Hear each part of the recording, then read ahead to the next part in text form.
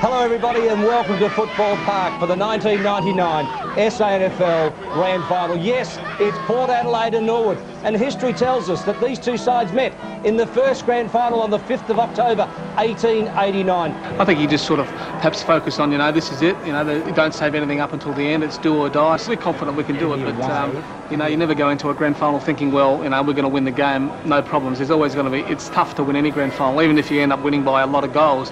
It's still a hell of a contest. So, when 99 come along and they came from 5th to get there, she was on for young and old. It's a big game, it's a winner take all, and it doesn't matter what you've done. We were the best side throughout the year and they were coming from 5th. The roar goes up, it's just the ultimate in football. You just want to get on with the game. The last final pact of the commitment that you have to make on Grand Final day. Well, we came from 5th, so and we made it to the Grand Final, so we had the belief that we could go all the way. It was only just that Port was standing in our way. Everything was even on the day, you had to perform. The pressure on us guys being favourite, I think, was pretty high. I stood a bloke named Pascoe, who was 6'6". With him and Eugene Warrior, they were their big hope of kicking and winning score. So I was preparing all week to stand Eugene. I walked out to shake his hand at the start of the game and he belted me in the stomach and winded me before the first siren. 1999 SANFL Grand Final. Umpire thumps the ball into the centre circle. Up goes Yerbury.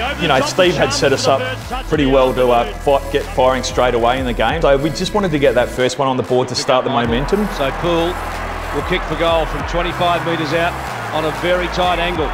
Kicking into the teeth. Good kick. Oh, that's a great kick. Well, there you go. That's a grand final kick. That's the one you want. Of Bowman's head, he goes down. He's taken high. Gets his boot to ball. Back there is Carr. A couple of Norwood players. The umpire's blown his whistle. Big Paul comes in. And if you watch the start of that game, some of the attacks on the ball by Julian Waite, Leasy, Carts, guys like that were just exceptional, and that just sets the foundation for the way the game's going to be played. There, Tim, either. No, plenty of fresh legs. Pull to Brown. He's 48 and closing with the breeze at his back. Floats it in. Brownie gets his first in the 99 Grand Final. Forward he goes into space. Brownie's there, going hard at it, charging at it. Oh, that was great courage, David Brown. What a skipper's effort. Has the future ahead of him. Bassett, the high ball, the breeze brought it back. I think it has. The umpire went pretty quickly to his left. Let's now move out to a 20-point margin over the Magpies. Again, thinking you feel some anxiety sneaking into the Port Adelaide coaching box. He does that. Pascoe over the back is James. He comes up with a football. Beautiful skills there by James around his body. You like having the momentum, but you always know they're going to challenge you. Steve Carter came off and Clates came on and got a free kick and got a 50-metre penalty, went back, dobbed the goal. The second semi-final, this is game number 51. Only 8 career goals, and his 9th would be a big team lifter, and it is. Went off to the bench, came back on, dobbed another goal. He kicked 2 goals in that second quarter, which was crucial for us. Brown, Poole, Clayton. Well, could he be the man? Hasn't he got a skill level? Well, that is just a very clever kick. We knew that we had a lot more in us, we could play a lot better, and we were still in the contest. Yeah, the Port crowd are always fantastic and it does give you a lift, but we know that you've got to keep playing for the full 4 quarters to get the win, so we had no doubt that they'd come back at us through the game, so we just wanted to keep moving forward. McCormick.